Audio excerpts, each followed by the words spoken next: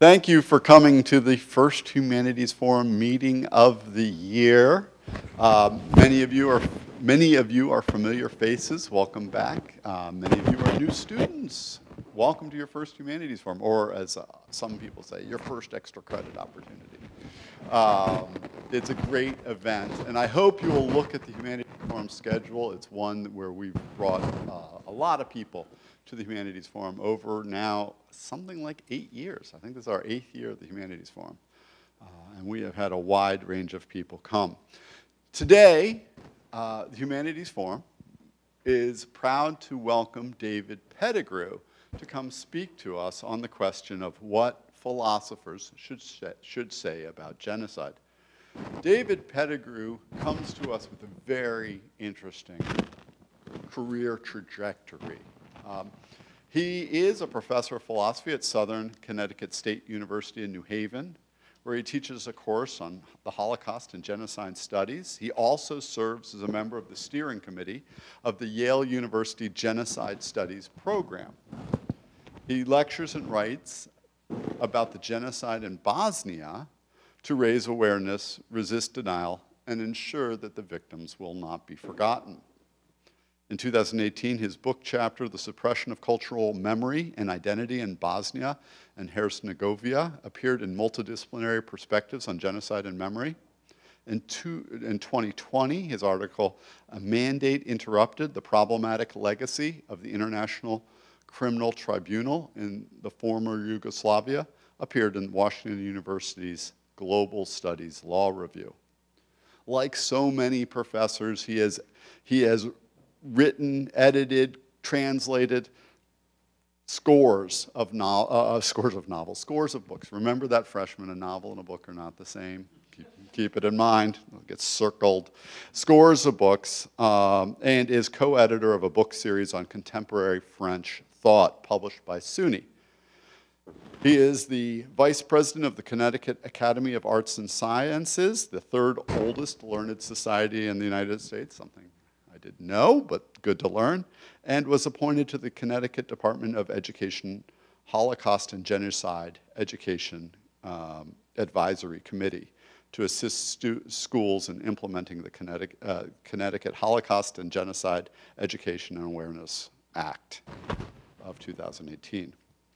What makes him so different, though, from all the people not all the people, but most of the people we have, is most of the people we have are going to be defined by their academic interest and their publication records. They are part of the academy, and they're doing things that are sort of typical of the academy. David Pettigrew's story is different. He's very much, because of his interest in this question of genocide, outward-facing. He's bringing the academy and what we learn in your 2 philosophy-required classes and your civ classes, and bringing to bear on really important questions. Questions like, what should we think about genocide? What should we think about what's going on in the Ukraine? What should we think about what's going on in the world? His unique perspective is one that's going to be really valuable, and with that, I am very happy to welcome him to the Providence College Humanities Forum. If you can join me in welcoming David Pettigrew. Great. Thank you very much. Okay. How's my sound? Good. Thank you. Well, thanks so much to Professors Hain and to Professor Breen and his colleagues for inviting me and making all the arrangements so I could participate in Providence College Humanities Forum. Thanks to Pam Belcher for all the practical arrangements. Really appreciate it. And also thanks for inviting me to address this question, which I probably don't have an answer to, what philosophers should say about genocide, but it's certainly something to reflect on. And I was just talking to Professor Breen right before the session, and he was telling me that you have a 3-semester interdisciplinary core requirement, which sounded so interesting. I'm impressed that Providence College makes this commitment to interdisciplinary liberal arts and thinking about social issues and social justice. So I thought that if whoever you would be speaking to, especially a philosopher, it would be important to begin with the definition of genocide. And following Raphael Lemkin's coining of the term and his publication of the term in his book in 1944, the word was soon entered into Merriam-Webster dictionary. And I was reading about other dictionaries around the world, other languages around the world that adopted the word. The word became official. And he lobbied the UN representatives tirelessly to pass the law against genocide. So first, the resolution was approved December 1948. And then the resolution had to be voted on by member states. They had to have 2/3 of the member states agree. It's like a treaty, right? And by January 1951, 2/3 of the member states signed on. And the following excerpt is from the Genocide Convention, Article 2. Quote, in the present convention, genocide means any of the following acts committed with intent to destroy, in whole or in part, a national, ethnical, racial, or religious group as such. So that's the, the following acts, I'm just listing 2 of them, I think there's 5 of them, but one is killing members of the group, and the other is deliberately inflicting on the group conditions of life calculated to bring about its physical destruction in whole or in part. So that might be something like a siege of a town, when people can't get food or medical supplies or heating fuel. So Lemkin, who coined the word genocide and championed its ultimate inscription in international law, wrote in his book, Axis, Rule, and Occupied Europe, that genocide has 2 phases. One, the destruction of the national pattern of the oppressed group. He called it the national pattern. And we can think about what that means. And the other phase is the imposition of the national pattern of the oppressor. And with respect to this pattern, this idea of a pattern, he's thinking of social structures. The destruction of the national pattern in the social field is accomplished in part by the abolition of local law, local courts, imposition of the oppressor's law and courts by the perpetrators. As regards the cultural dimension, Lemkin specified the repression of the language, the control of cultural activities, the destruction of national monuments and archives.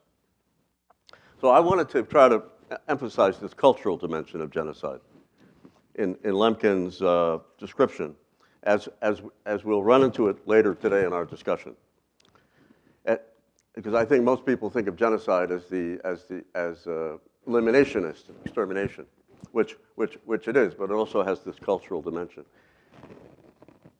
At any rate, there's much to be considered regarding Lemkin's remarkable coining of the term genocide, a hybrid word combining the Greek genos and Latin sede.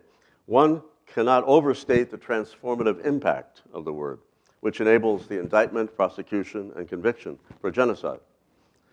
I was thinking about the cables from Henry Morgenthau from Constantinople in 1915, when he's telling the State Department that something's happening, what we would call today the Armenian genocide is underway, but he didn't have the word genocide to refer to. So he refers to it by the only terminology he has at the time. You know what he said? It was a campaign of race extermination, quote unquote, race extermination. And so this was the term. Later, in 1971, when the Bangladesh genocide was in progress, the consulate in Dhaka in East Pakistan, which no longer exists. Can't find it on the map. Now it's in Bangladesh. The staff at the consulate wrote a cable to the State Department. It was a dissent cable in which they said that U.S. foreign policy was morally bankrupt and that genocide was in progress. So they had the word, they could use it, but in 1915, they didn't have the word until Lemkin coins it, champions its inscription in law so people can be indicted, prosecuted, and convicted. And we can talk about that. But I also wanted to emphasize Article 1 of the Genocide Convention, as part of which the contracting parties confirmed that genocide, whether committed in time of peace or in time of war, is a crime which they undertake to prevent and punish. So the signatories to that treaty, to that international law, agreed to try to prevent genocide. The International Criminal Tribunal for Rwanda had a slogan which was against impunity. This meant that genocide and other war crimes should be prosecuted so that one would not be able to assume in our world that they could commit genocide or other war crimes with impunity. So the punishment or convictions with prison sentences can be seen as a strategy for prevention. Potential perpetrators would think about spending the rest of their lives in prison presumably before they would carry out a genocide. So prevention seems like an important topic, if not a priority. But prosecutions happen after the fact. How can we prevent genocide before it happens? Now, this is just a quick reflection that in 2018, Connecticut passed the Connecticut Holocaust and Genocide Education and Awareness Act, and it required Holocaust and genocide education and awareness in curriculum in social studies, grades K through 12 in the public schools. There had been many efforts to pass that law for about a decade before they finally did it. And there was an event that occurred that precipitated its passage in 2018. Can anybody guess what it was? It was Charlottesville. And this is what a Connecticut legislator suggested to me. He said, well, you know, it was because of Charlottesville that we were finally motivated to do this. Because in Charlottesville, there was something called a Unite the Right rally that included neo-Nazis and white supremacists. And the marchers actually chanted, as they were carrying torches, they chanted that Jews will not replace us. So following the passage of the law in Connecticut, I was appointed to this advisory committee to provide guidance to teachers, I guess to also talk to the Department of Education about what we thought was possible, what should be priorities, and then to do workshops with teachers. I noted that Rhode Island has a similar law. I don't know how many of you are actually from Rhode Island, or you're coming to Rhode Island just to go to college, but they implemented a similar law in Rhode Island earlier, maybe 2016. So I thought that was interesting. I was hoping to follow up on that because on the website it looks like they talk about some genocides and not others. So I'd be interested to see how they made that decision. But when I was attending those meetings with this advisory committee, I discovered my interest in prevention was one that others didn't share. They were not opposed to it, but it wasn't a priority for them. My colleagues wanted to raise awareness that the Holocaust and genocide happened, which of course is very important. And as I recall, it took some discussion to include prevention in our rationale posted on the Connecticut Department of Education website. But I was sort of wondering, what was my motivation for focusing on genocide prevention? It could be that I've been involved in human rights advocacy in a post-genocide society, where my analysis has been that there are signs that the genocidal ideology is continuing in certain ways and that genocide can happen again. But it's also possible my philosophical background might also play a role in the sense of my study of Aristotle. Here I should say Aristotle. Yes, Aristotle. In physics 2, Book 2, chapters 1 through 4, Aristotle sets forth a discussion of 4 causes: efficient, material, formal, and final. I don't know if you get to that this year or in the future. And for Aristotle to know something, to know the truth about something, is to know the cause, or causes. So perhaps my extrapolation from Aristotle has been that if we understand the causes of genocide, we can intervene, mitigate, or prevent. Certainly, genocide is one of the most pressing human problems for our time. After the Holocaust, when we said never again, we had Bangladesh genocide in 71, Cambodian genocide in 75 to 79, Bosnian genocide 92 to 95, genocide against the Tutsi in Rwanda 1994, and other mass atrocity crimes that have been investigated as genocide. Darfur, Rohingya, in Myanmar, the Uyghur, in China, mass atrocity events in Syria, Ukraine, with genocidal dimensions. The possibility of prevention was also the motivation behind the formation of the Atrocities Prevention Board in the Obama White House. The first director was Samantha Power. You're probably reading her book, Problem from Hell, America in the Age of Genocide, if I'm remembering the title. So what then are sort of primary causes of genocide that can be known and support efforts at prevention? Let me give you an example. For example, hate speech can be identified as a cause in a number of genocides because it dehumanizes or demonizes the targeted other and renders them vulnerable to harm. Hate speech incites and authorizes violence against the group. Armenians were referred to as tubercular microbes. Jews were referred to as bacillus by Himmler. Tutsis in Rwanda were referred to as inyenzi, or cockroaches. And Bosnian Muslims were referred to as Turks, which motivated the perpetrators, sparking a sense of having been victimized by the Ottoman Empire. So hate speech works in different ways in the context. Another cause would be how the way elected politicians or party leaders used hate speech or hateful ideology to manipulate the public, inciting fear, hatred of one group or the other. One example I wanted to use was the example of Leon Mugesera, who was found guilty. So he engaged in documented hate speech in Rwanda and fled to Canada. But in Canada, they eventually prosecuted him for hate speech, convicted him, and deported him or extradited him to Rwanda, where he was tried again for hate speech and found guilty of public incitement to commit genocide, persecution as a crime against humanity, and inciting ethnic-affiliated hatred.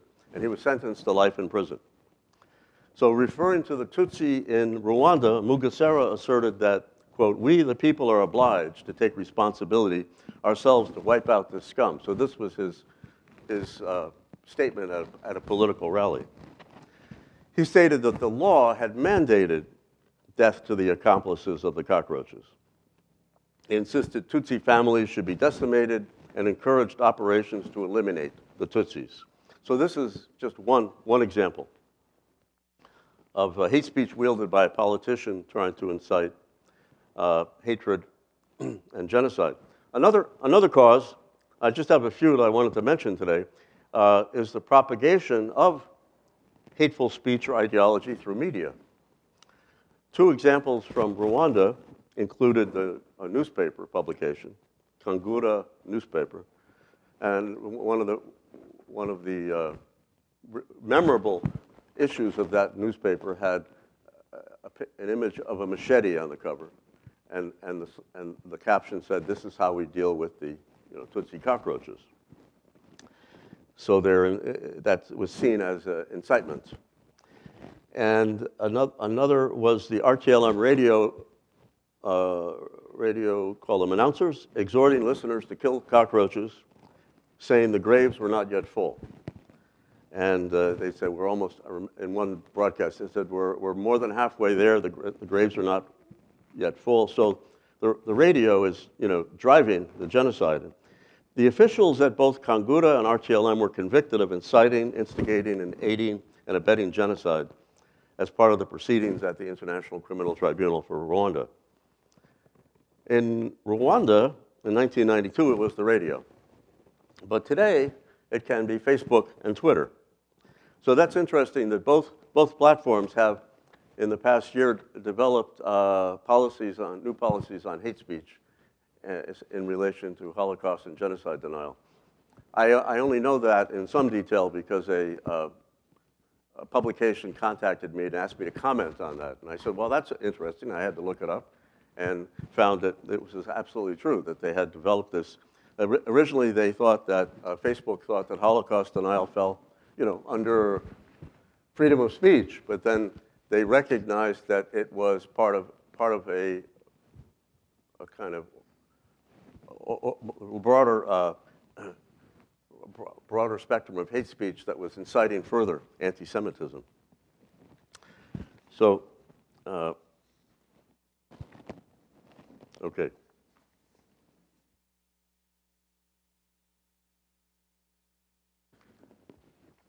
Another cause emphasized by Samantha Power in her book, A Problem from Hell, is the failure of intervention, specifically U.S. intervention. And she gives a number of very telling examples of the U.S. In the Armenian genocide declaring neutrality at the time. And in the Rwanda genocide, she has some incredible details from internal communications in the Defense Department and the State Department, where one office said that they would not interdict the insightful radio broadcast due to the American commitment to free speech. So we rationalized letting the radio continue. And the other said that one office rationalized that ethnic flare-ups were normal for the region. So it's just how people are going to behave, which is a kind of, I would argue, a blatantly racist assumption. So largely due to the failure of intervention in Bosnia and Rwanda, the UN developed a new doctrine of intervention, referred to as the responsibility to protect, R2P. The last cause I'll mention, which may be less obvious, hopefully it's interesting, the last cause of genocide, important for prevention, is that of genocide denial. Gregory Stanton's 10 stages of genocide include genocide denial as the 10th stage, which is seen as the surest indicator of a repetition of the atrocities. By denying the atrocities, whether genocide or other war crimes, the crime is dismissed, trivialized, or justified, rendering the victims vulnerable to a repetition. The awareness of the danger of denial led countries in Europe to enact laws criminalizing Holocaust denial and eventually genocide denial. The German Criminal Code, for example, Section 130, I must mention that subsequently, criminalizes Holocaust denial. Holocaust denial is seen as a kind of hate speech, an assault on the dignity of the victims, a verbal assault that, again, renders the victims, the survivors, susceptible to a repetition of the atrocities. The title of Section 130 is called The Incitement of the Masses. The code criminalizes disturbance of peace that incites hatred against a national, racial, or religious group defined by their ethnic origin, and calls for violent or arbitrary measures against them. And it specifically in terms of the Holocaust, it says whoever publicly or in a meeting, so this is like a subsection amended to this code on incitement. Whoever publicly disturbs the public peace in a matter which violates the dignity of the victims by approving, glorifying, or justifying National Socialist tyranny, National Socialism, An arbitrary rule incurs a penalty of imprisonment for a term not exceeding 3 years or a fine. Well, that's also interesting, that it's a 3-year prison term. So this way of thinking about denial as inflammatory hate speech has evolved in the EU, and a conceptual framework for legislation criminalizing denial can be found in the Council of the European Union Framework Decision of 28 November 2008. So I guess in a sense that's relatively recent, 2008. And it's a framework on combating expressions of racism and xenophobia by means of criminal law. And it indicates that member states shall ensure that publicly condoning, denying, or grossly trivializing crimes of genocide is punishable. Switzerland passed a law like this, before the framework decision in 1995, but Belgium's law came in 2019, and there are other countries that are passing laws. So what the laws share is the idea that the denial of a genocide is intrinsically an act of hatred and discrimination, since it minimizes or justifies barbaric crimes suffered by the targeted group, and entails a threat that the crime could be repeated. So it seems to me that we might not be attuned with the potentially negative consequences of denial as hate speech. So I thought at this point of the lecture it would be helpful to reflect on one specific example from the recent genocide in Bosnia, as part of which denial, hate speech, media propaganda all become part of a causal matrix, as part of which denial permeates the culture, escalating and engendering the phenomenon of triumphalism, a celebration of the genocide. So now it's not denied, it's celebrated. And its recurrence is threatened. Triumphalism is a term that was coined by a colleague of mine, a Bosnian genocide survivor and scholar, Haris Halilovic. Some people are calling it now the 11th stage of genocide, working with Greg Stanton's 10 stages. So this is just to give you a brief context. Let's see, we have that. So just a brief context related to atrocities committed in Bosnia and Herzegovina by the Army of Republika Srpska from 1992 to 1995 that were judged to be genocide and other war crimes by the International Criminal Tribunal for the former Yugoslavia and the International Court of Justice. The Dayton Peace Agreement in 1995 established two entities within the sovereign nation of Bosnia. So this is the former Yugoslavia. You can see Bosnia, and within Bosnia there's the Federation of Bosnia and Herzegovina and Republika Srpska. So these are almost like states within. It's like Connecticut and Massachusetts side by side as part of the United States, except that, or should I say, Connecticut and Rhode Island side by side as though they would be part of one country. In this case, they're part of Bosnia. There's a national parliament. Each one has its own entity, assembly for the entity, and the founding leadership of Republika Srpska, which was recognized at the peace treaty, the founding leadership of Republika Srpska were convicted of genocide and other war crimes on appeal based on the documented atrocities.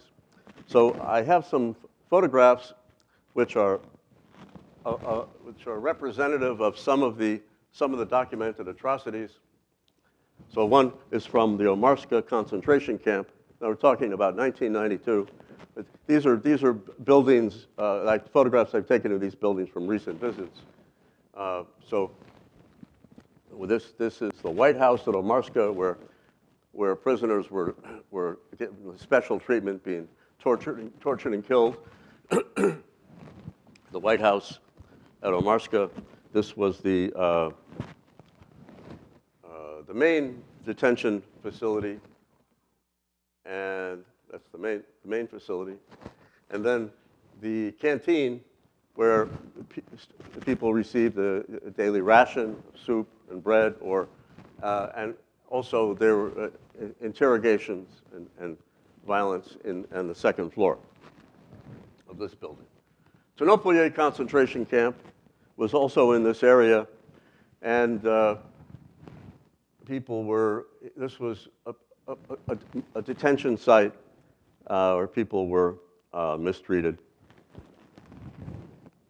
It's renovated now, and it was also the Ternopilje concentration camp included the cultural center and also the school. This was the local school, and it's now again a school, which is an interesting phenomenon that we'll hopefully have time to talk about, where the school is once again a school. This was another concentration camp in the area, Karaterm. It was a ceramics factory. And this is in the other side of Bosnia, or no, this is Kalinovic, an area where, again, most people were kept in the elementary school, but then some men were selected for transfer to this building before they were executed. So this is a former site. And in Visegrad, you had people murdered on this famous bridge. In Visegrad, the Mehmed Pasha Sokolovic Bridge from the 1500s. And then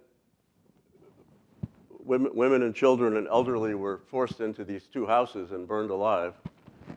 The perpetrators were convicted of extermination as a crime against humanity and one was sentenced to life, the other to 30 years. That's Bikovac. The house was destroyed in the process.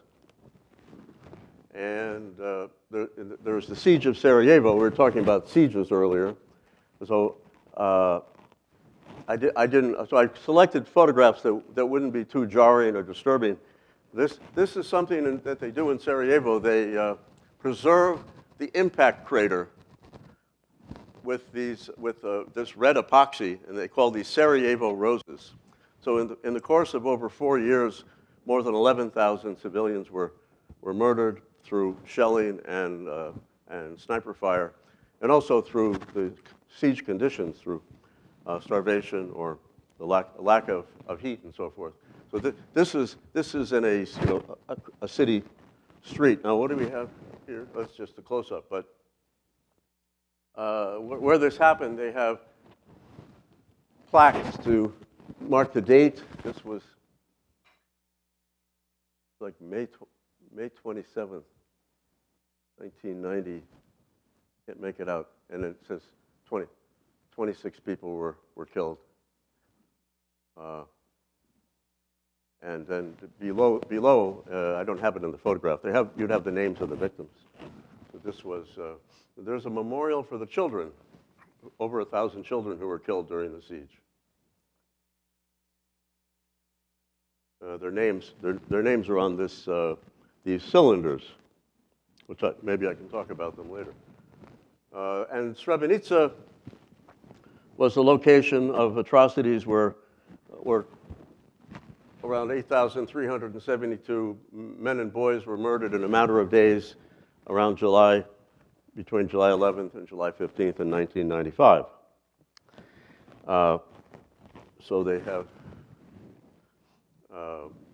every year there's a commemorative funeral, collective burial and commemoration of the genocide. So these are victims whose human remains have been identified. They're still in the process of identifying human remains because the perpetrators, so this is the cemetery on July 11th when they're preparing for this collective funeral or a janazah.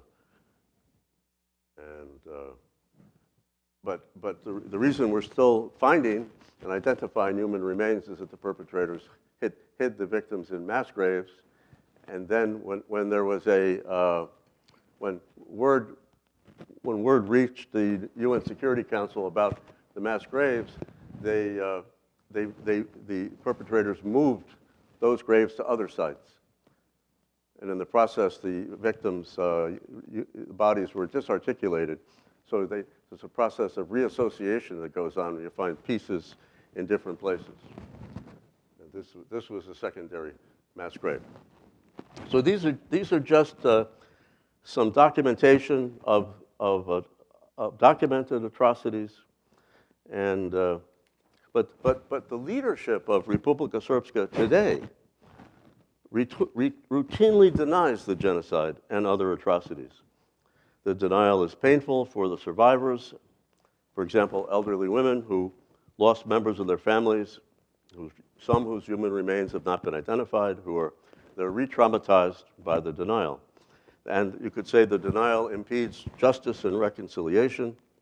Discussions of transitional or restorative justice required for reconciliation and state building suggest that perpetrators would need to accept responsibility and acknowledge the suffering. But denial in Bosnia has been accompanied by the glorification of those who were convicted of genocide and other war crimes. So survivors are literally surrounded by statues, plaques, murals, and so forth, glorifying convicted war criminals. The effect of the heroization of war criminals trivializes the suffering of the victims and justifies the genocide. Now, I was involved in encouraging the High Representative who oversees the peace agreement to impose a law against genocide denial, which involved writing letters to him and meeting with him. And in July 2021, he finally implemented the law against genocide denial and against the glorification of convicted war criminals. So this was a historic decision reasserting the importance of something we call the rule of law. But in a sense, it was too late, because the glorification of war criminals over the course of 2 decades since '95 have taken, root in the culture, leading to what I referred to earlier, this phenomenon of triumphalism. The glorification of war criminals was already a form of denial. So I have some images here of examples to give you some idea. So this is a banner downtown Bratunac, the next town over from Srebrenica. And it says, "Happy birthday, Sretan Rođendan." And the images over here, it's hard to see, but it's the Serb member of the presidency of Republika Srpska. I apologize. Serb member of the presidency of Bosnia. They have a tripartite presidency with one from each of the 3 main ethnic groups. This was determined by the peace agreement. And this Milorad Dodik, so his birthday. It's also the birthday of Ratko Mladic. This is Ratko Mladic on the right, who was convicted of genocide for Srebrenica, first instance verdict, on appeal, and sentenced to life in prison.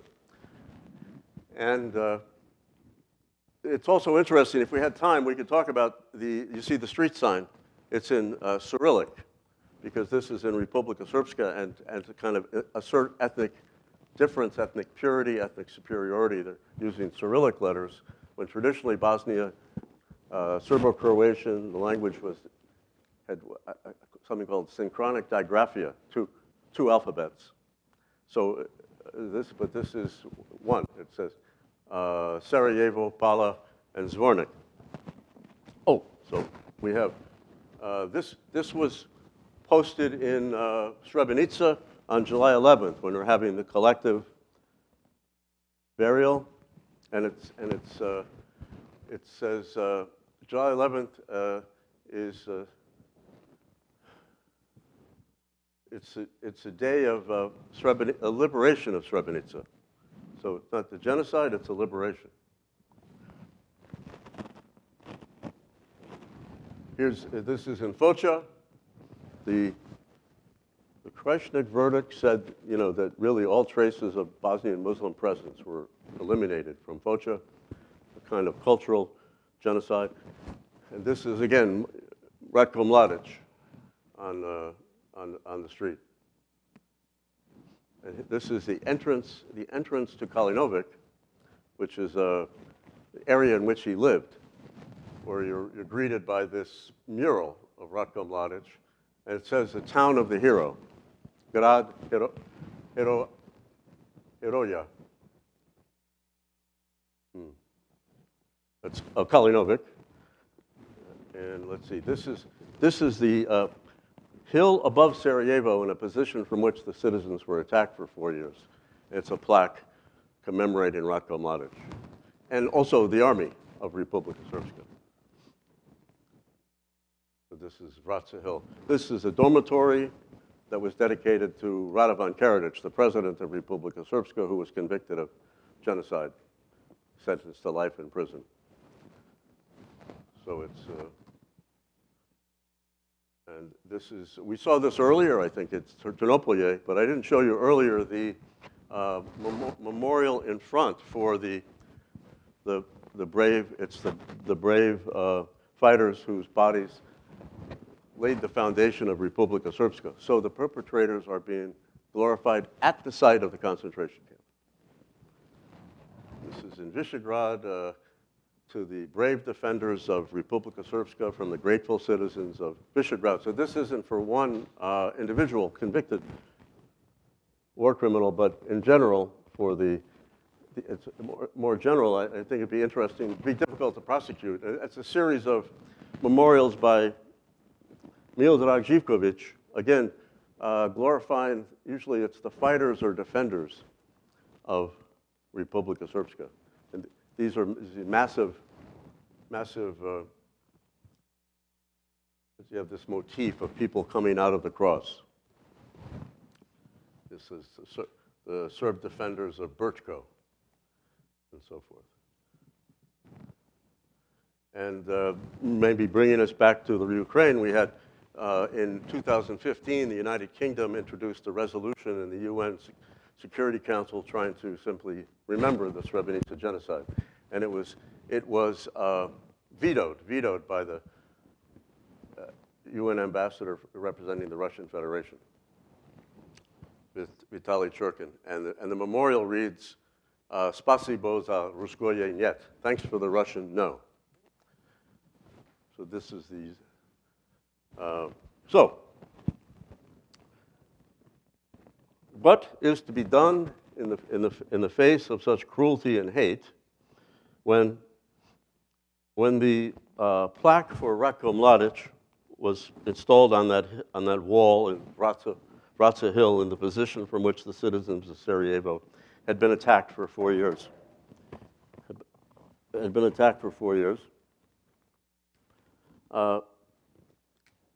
I spoke to a receptionist at my hotel about it. I think at the time I was trying to find it. And she said, almost without thinking, she said, provokacja, provocation. So what I'm thinking about today is how to respond to these provocations.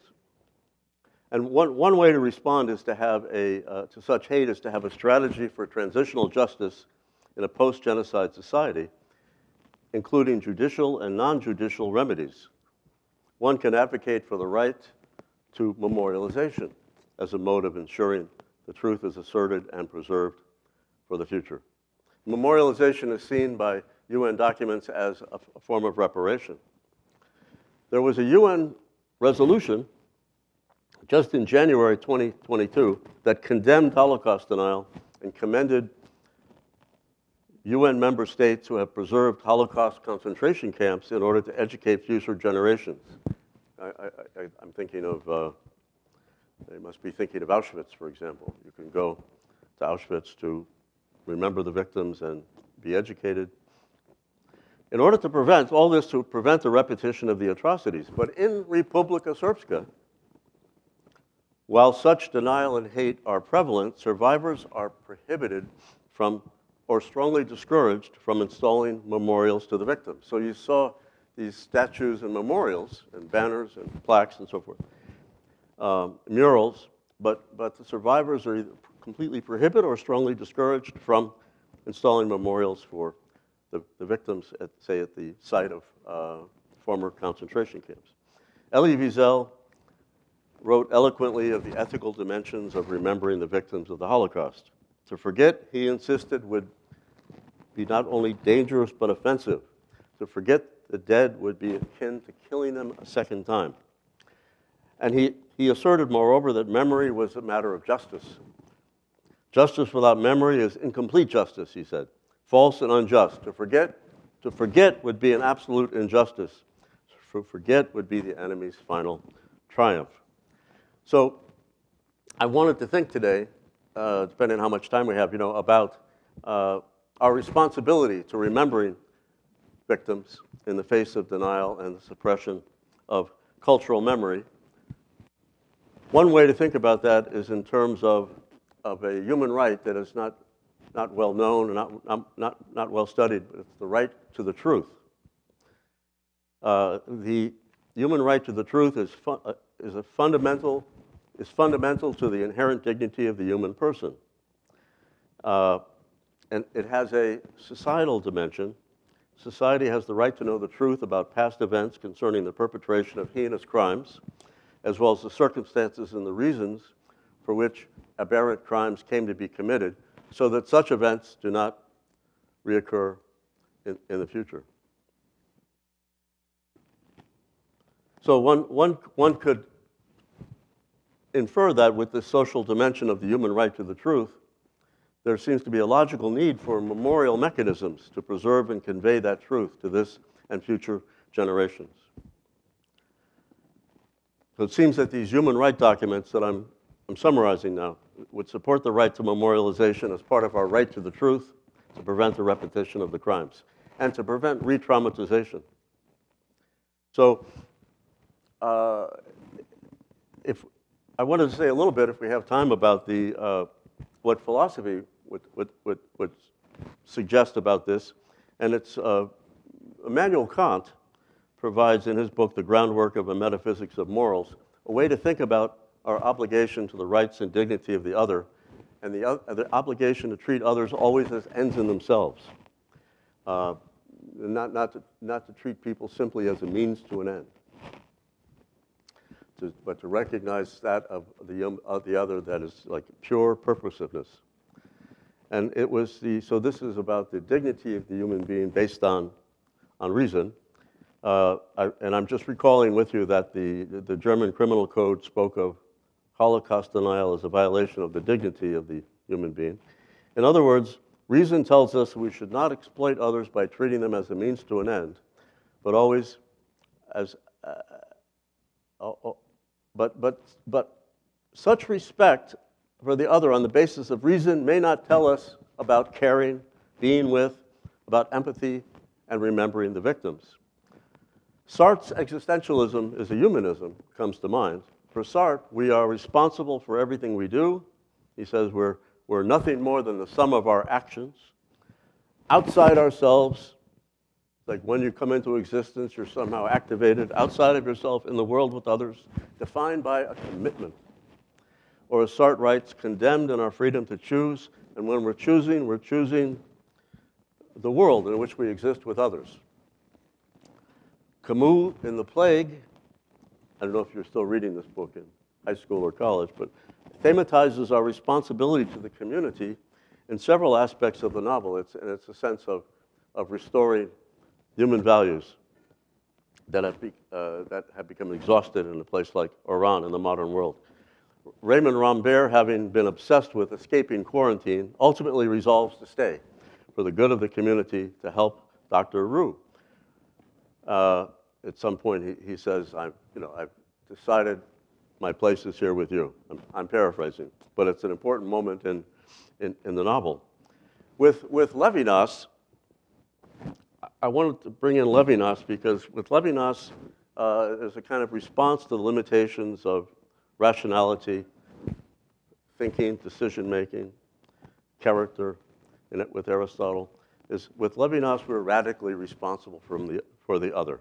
This is always already the case. We're not a thinking thing, as with Descartes, but we're responsible as we exist, and we're exposed to the call or need of the other, and that call is infinite. We're always responsible. I'm always responsible, and it's a non-reciprocal relationship. He says, You're not responsible for me, I'm just responsible for you. I was exposed to injustices in Bosnia, and as I was studying those injustices or human rights violations, I became involved with young activists, refugees around the world who lived through the genocide, and somehow they kept their hearts open to the hope that telling the truth about the genocide would lead to justice. So I became caught up in that project, in their project.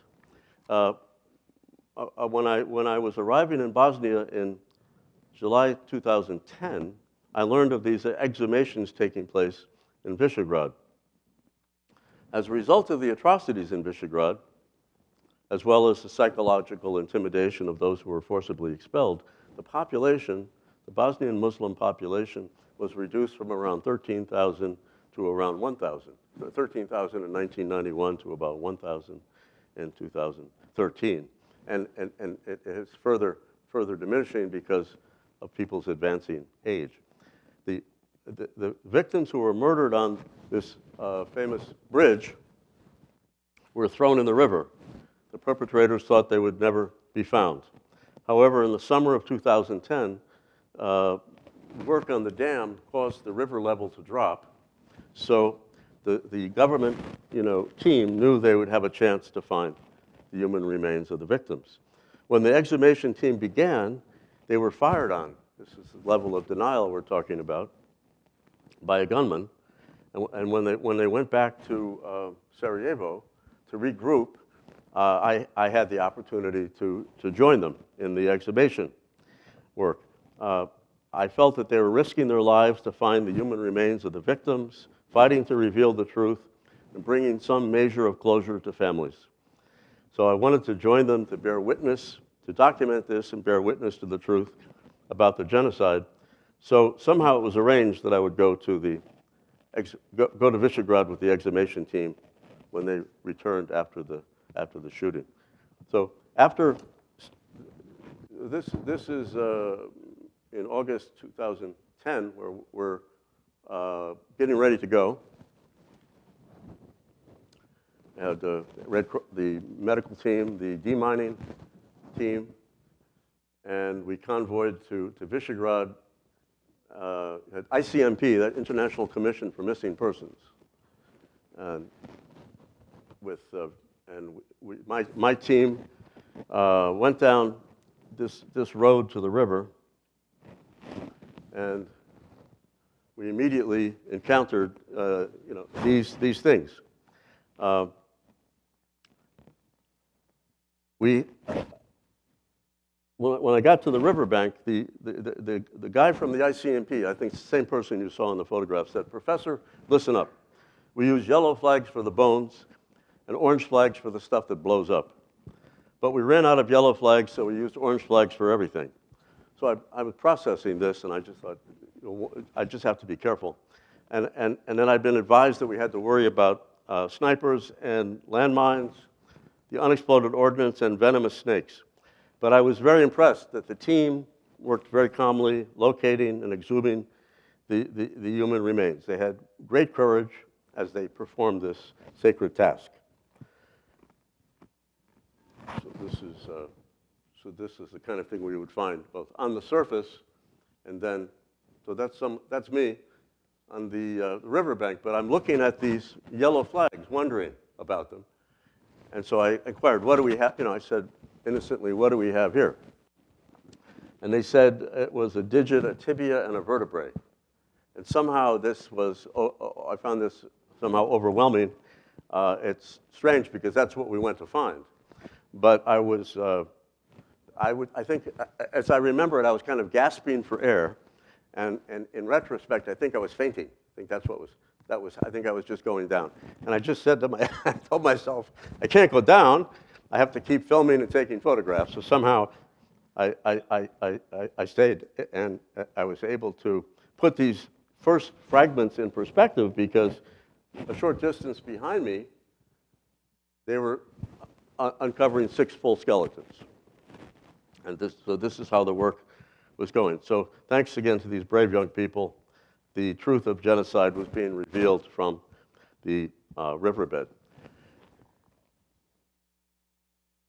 Now, about, this is the work of they call this the pedestal effect, where they exhume and have the bones emerge. When they were identified and buried, they were to be buried in the local cemetery in 2012, and the Bosnian Serb authorities threatened to destroy the memorial that had been erected at the time of the burial. This is the memorial, and the local town found it offensive because it refers to the victims of the Visegrad genocide. So the local activists asked me to write a letter to the UN diplomat to try to save the memorial. And I'm claiming here that since there's a memorial in the middle of town glorifying the perpetrators, this would be apartheid. It would be discrimination against an ethnic group, depriving them of the right to have a memorial. So that was so this was some media coverage about this. So this is the memorial in the middle of town to the perpetrators. And we talked about that a bit earlier, so I'll move to the, and then I organized a kind of international coalition to go to the cemetery, to the memorial, to lay flowers, to bring attention to this. Here we are in the Muslim cemetery in Visegrad, just bringing flowers to the memorial, trying to draw attention to the need to save this memorial stone. So this received some media coverage. It says, genocide also happened in Visegrad. But in spite of our efforts, so that was July. In January, the police broke into the cemetery, and a municipal employee ground the word genocide from the memorial. So here the local police, and you can see the employee removing the word genocide. So this is a kind of graphic. They said we wanted to be nice. We left the memorial, but we removed the word genocide. The local activists arrived later and wrote it with lipstick on to put the word back on the memorial. Now,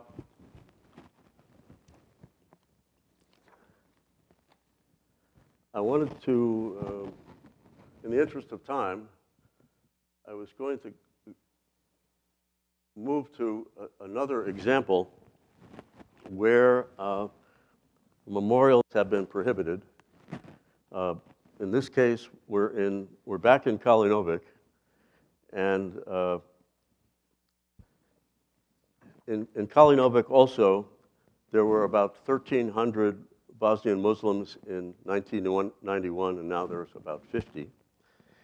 So we could call that the demographics of genocide. This is the building to which the men were taken before they were taken for execution. So this is the inside of this, what became the concentration camp. So a number of pillars have some marking on them, and you can see the inside. And I'm here with Samir, whose father was one of the victims. Now, the human remains of some 24 victims have not been found. But here, as in the case of other concentration camps in Bosnia, the survivors have not been permitted to preserve the site, which you can see is deteriorating, install a memorial, or establish a museum they would like to establish. And this is the location where,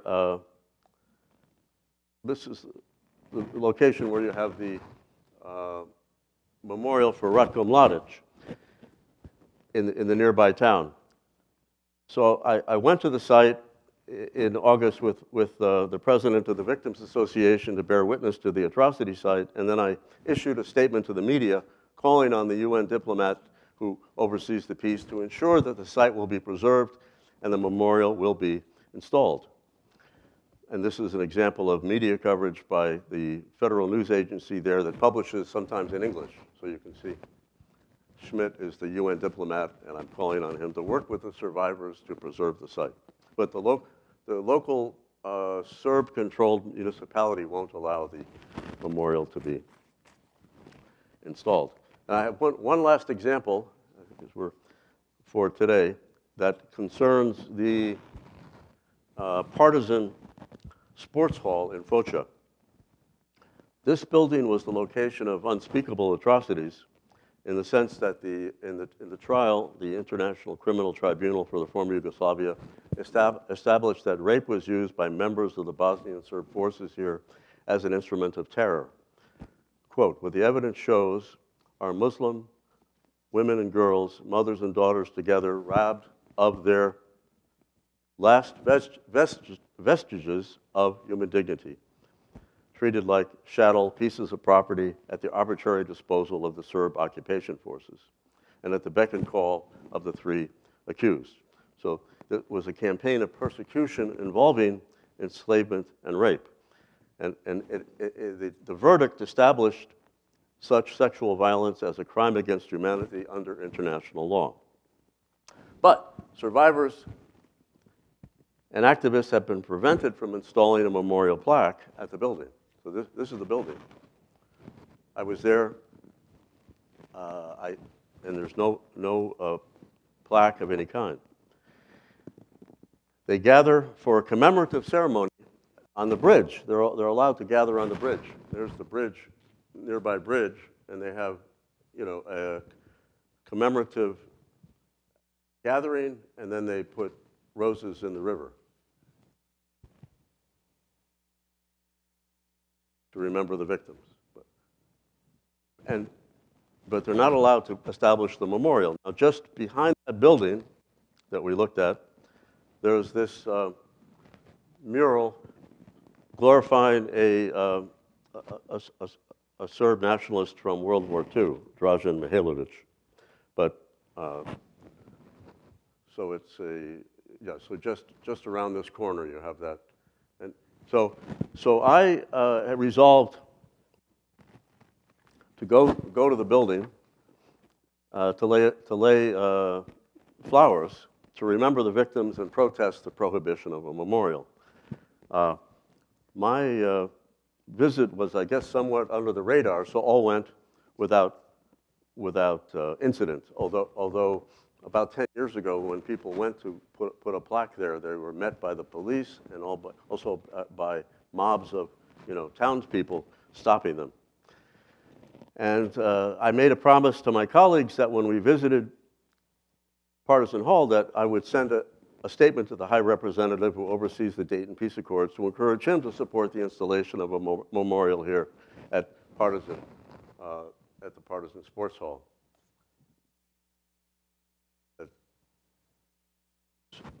So that's the promise I made to the families of the victims. So just to conclude briefly, I want to think back to Raphael Lemkin's description of the cultural dimension of genocide.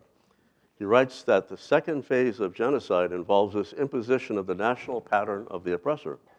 In other words, the imposition of the national pattern involves the memorials and monuments glorifying the perpetrators and their atrocities, and the prohibition or suppression of memorials for the victims that would recognize, that would bear witness to those atrocities. Hence, the policy I've analyzed in Republika Srpska could be seen not only as a violation of the human right to the truth and to memorialization, but a continuation of the genocide in a cultural form,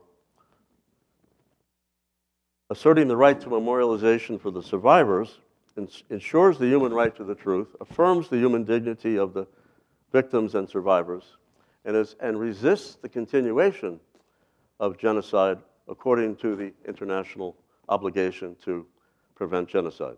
So thank you so much for your patience today, and to the faculty and students at Providence College. I look forward to your questions.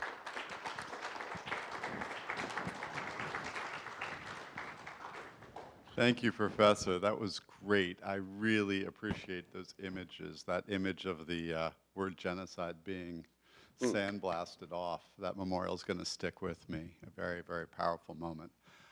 When I listen to that talk, I think about tons of things. I think about America and Confederate monuments. I think about China. I think about all sorts of things. I think about Ukraine. I think about South Africa. There's lots of thoughts coming to my head. But one of my first questions is, how many people in here, I appreciate your witness here, how many people here hadn't heard of the genocide in Bosnia? Which is no fault of yours. This was in the newspapers, but it was in the newspapers before you were born, back when we had newspapers. It's a story. Ask one of the older people about it. They'll tell you about those things. They're interesting. You remember newspapers. You do. Yes, you're old enough to remember newspapers. So I want you guys, I really appreciate you coming and sharing this story, this really powerful story about what happened in Bosnia, and thinking about, all the implications of this, of not just the genocide, but the question of memorialization. And so, now, the Humanities Forum has a tradition of starting with a question from students. So, and when we do the questions, I ask you to wait till I give this up because we're taping this, and then the people who watch the video will be able to hear your question. But I do want to invite a student to ask a question, if you had some thoughts connected to this.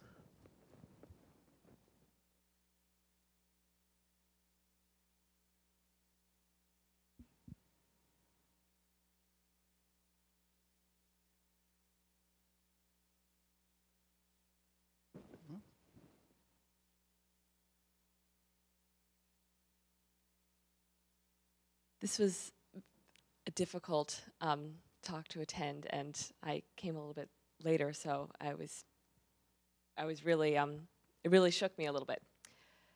You spoke about Kant and the responsibility that we have to everyone to treat them as a means in of themselves, and the responsibility to the truth. How do we make those two ideas compatible when dealing with those people who refuse to give up lies and lies about what happened in the past? Where is the line that someone has committed a certain level of atrocity or evil that they're excluded from Kant's view that we need to treat everybody with this certain level of dignity and not collect them and send them off to a re-education camp, which is something that we might feel in our baser instincts that we might want to do, but we can't do that because we know it's not right. We know that's not what Kant tells us to do. So where is someone excluded from that, and how do we make this idea of the truth being this ultimate guiding force of morality and still treating those evil people with the Kantian view? Yeah, interesting question. Professor Haynes said I had to speak about philosophy, so I brought in Kant as a classic example. But it's, the question is good. In other words, how do we orient ourselves to the perpetrators who deny the genocide, and this goes from the president of the Bosnian Serb member of the presidency down to the mayor of a major city, the capital of Republika Srpska, that reject the verdicts of the International Criminal Tribunal. But I think it's important to think about my friends who are young people. Almost everybody's younger than I am these days, but they're young people who live through these things and keep their hearts open to the hope that telling the truth about the genocide will lead to justice, and they don't talk about revenge, they don't talk about hating the perpetrators, so it's about trying to establish a culture of transitional justice where you wouldn't be sending people to education camps, but where you would transform the environment with memorials, museums, and the school curriculum would need to be changed.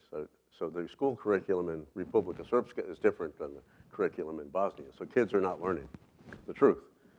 But the UN diplomat made a statement this summer. I think people didn't pay much attention to it, but he talked about establishing a common curriculum, which would be,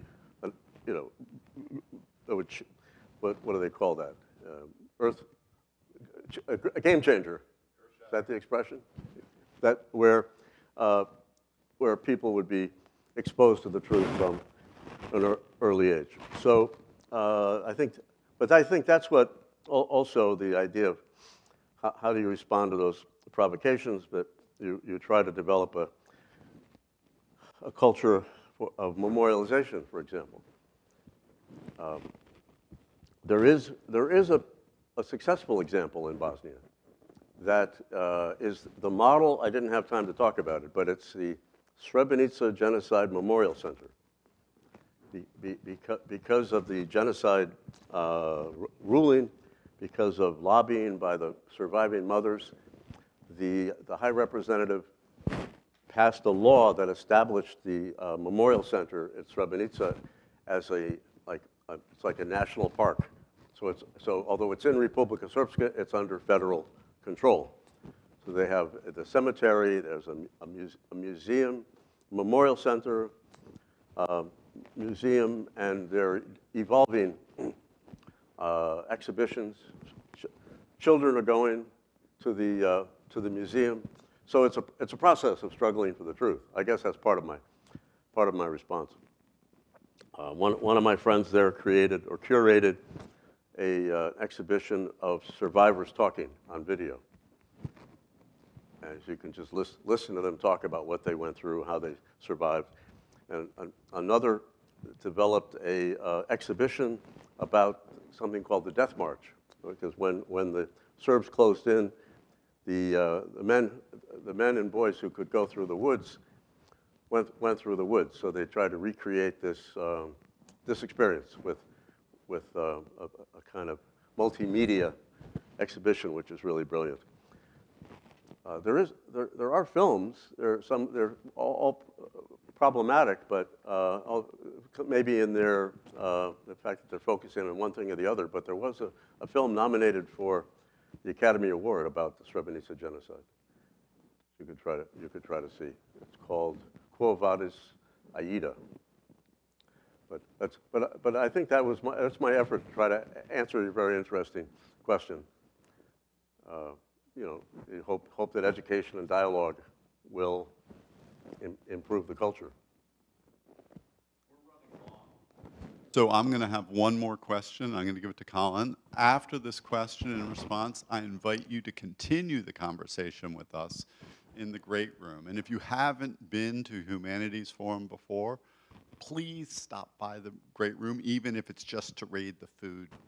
The food's good. It's good. It's better than Ray. Students, cool.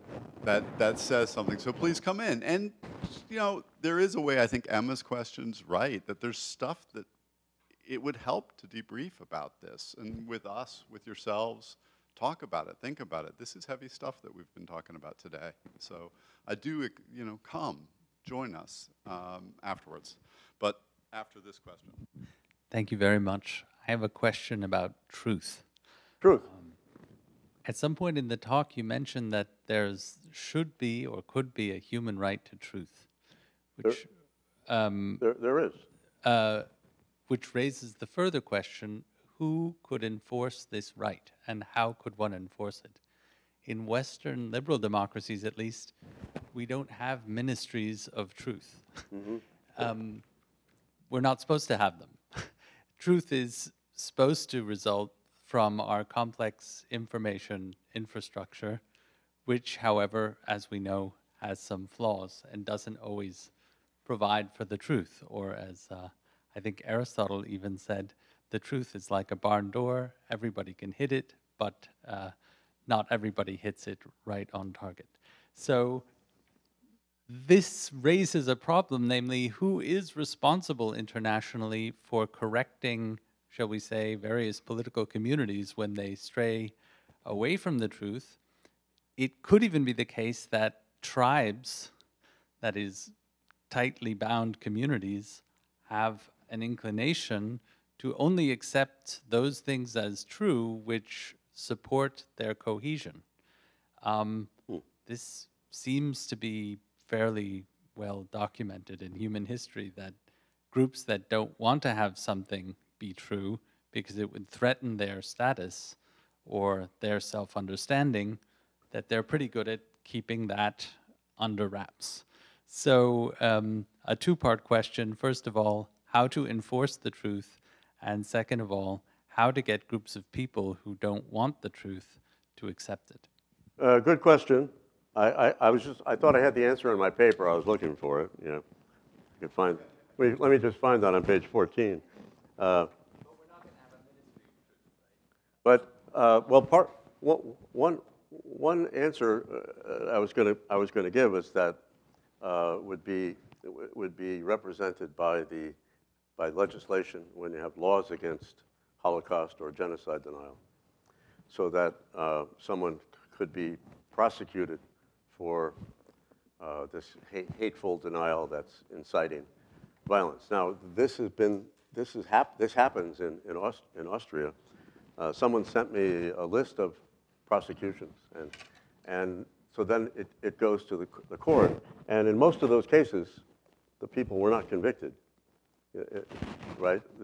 So because it was, I guess they couldn't prove that it was their intent to disturb the peace, or there are other mitigating circumstances. But this is just a practical answer to say, if you're saying that there's the truth of the Holocaust, and how do you defend that truth? And part of it would be through these laws against Holocaust denial that would be adjudicated. And the right to truth as a human right, I think, was motivated by people whose family members were murdered during mass atrocities, and the people disappeared. So in a way, you have the right to know what happened to your loved one, and the right to seek justice, reparations, the right to, and the UN documents on the right to the truth say, this is what I was reading, that society has the right to know, but the societies have a responsibility to preserve the truth. So that's not a ministry of truth, but it would be something like establishing the ICMP, the International Commission for Missing Persons. Bosnia has something called the Missing Persons Institute, and this is funded, and it's their job to try to find the human remains. That's a part. So there are ways to fight for the truth. As I said, those people who were exhuming the remains on the riverbed in Visegrad, in spite of the obstacles to that, were trying to preserve the truth.